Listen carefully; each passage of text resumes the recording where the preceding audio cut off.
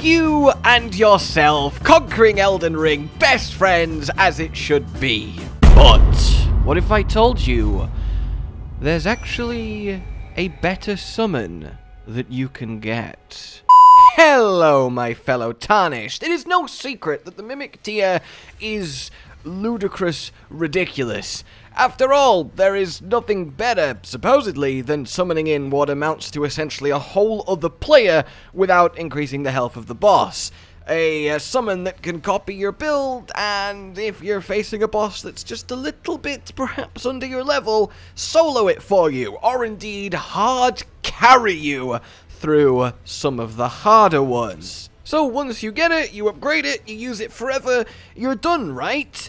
Well, not necessarily. The Mimic tier obviously costs health, so it's down a potion at the start of each fight you summon it. So I was looking at all of the various FP summons and doing some testing, having a kind of averagely difficult boss, summoning them in at +6, which is about right for the boss, seeing how far they get trying to solo it, and look, nothing really came close to the Mimic tier. Not even the two, well, what I would say, best non-Mimic summons, or at least two of the best, two other legendary, renowned Ashes.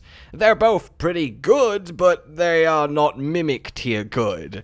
Oh, and as a fun little side fact, the archer that you can get after beating Radahn from the cave that is north of Radahn's desert arena fires gravity arrows from range and does a lot of damage if the boss is distracted by you. Also has a secret interaction where if you use the war cry that you can get as an Ashes of War on certain weapons, it will trigger them to do a raid of gravity arrows, which actually does a lot of damage. Only once per summon, but still, how neat is that? But again, pales in comparison to the Mimic. So I was gonna give up, essentially. I'd gone through so many summons. But the final one that I tested truly saved the day. Hello. Meet then Black Knife Tiche? Tiche? Black Knife, that name. In any case, this is another legendary summon, a renowned Ashes, and this time really earns that title. Before we go into what they do, let's actually go over how to get them.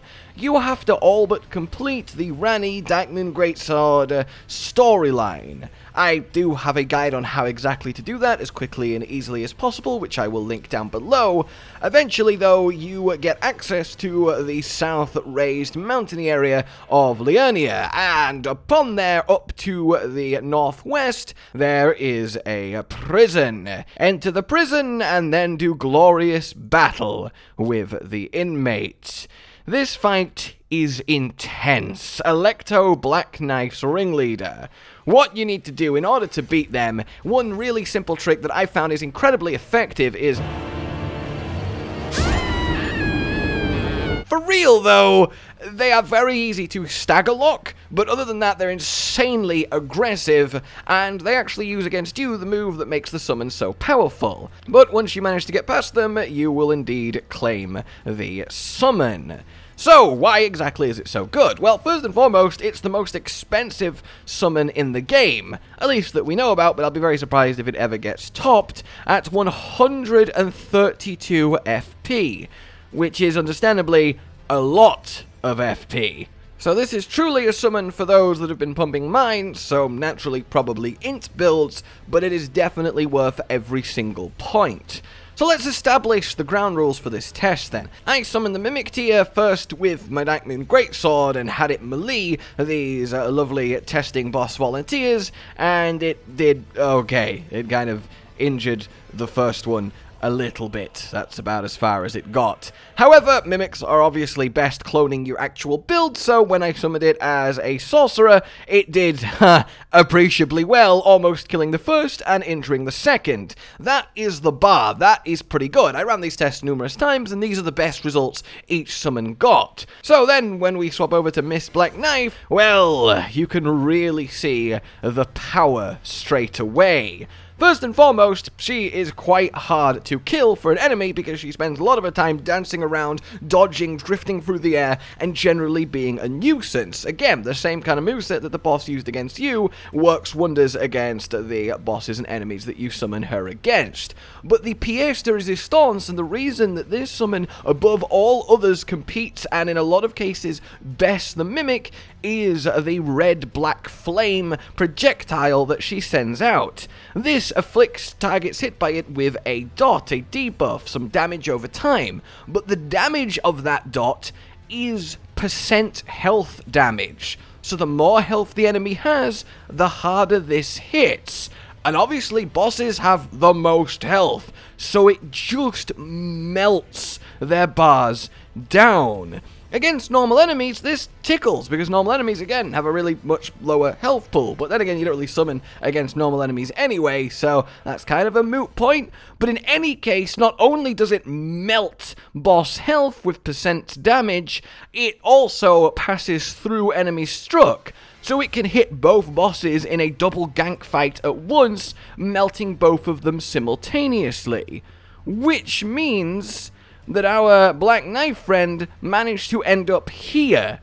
This much damage done to Gargoyle 1, that much done to Gargoyle 2, and collectively just as strong as a showing as the Mimic. More damage on Gargoyle 1, less on 2, but overall pretty similar. And that right there is, well, as I'm alluding to, incredibly impressive. But this is kind of a mid-game boss with a +6 to keep things about fair and balanced. When you start getting to the endgame bosses that have much, much higher health pools, that start actually requiring a lot of killing from you yourself and your build, that weakens the Mimic's effectiveness because it is you yourself, your build. Whereas pure, this will do more damage the more health the boss has, just gets exponentially better the harder, higher health bosses you face. So basically, Black Knife is going to slowly start overtaking the Mimic, at least in certain cases. Your build might be particularly good transferred onto a Mimic, but I think there's no coincidence this is a high FP cost summon, because generally speaking, the best Mimics are strength, dex, melee Mimics, as opposed to casting Mimics that just get continually crushed and interrupted by the bosses, at least the more active, agile, difficult ones. So for the sorcerers out there, when you get to the hard stuff, having Black Knife Tiche here is, well, a very solid, strong choice, and the data would suggest might very well outdo the Mimic, and at minimum equal it in performance, and let you have, you know, a little bit of variety. So there you go, everybody. That is my little luck test on summons, with the result, the report, to share that the only summon in the game that competes with the Mimic on a direct boss damage effectiveness level is Black Knife, and is something you should definitely consider getting as you progress later and later into the game, if you indeed have the FP to summon her.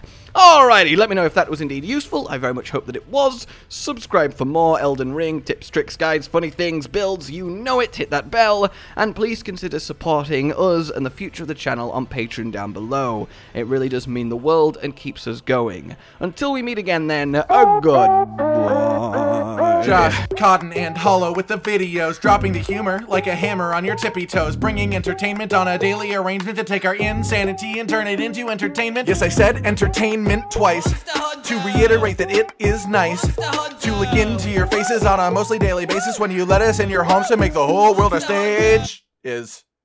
Goodbye.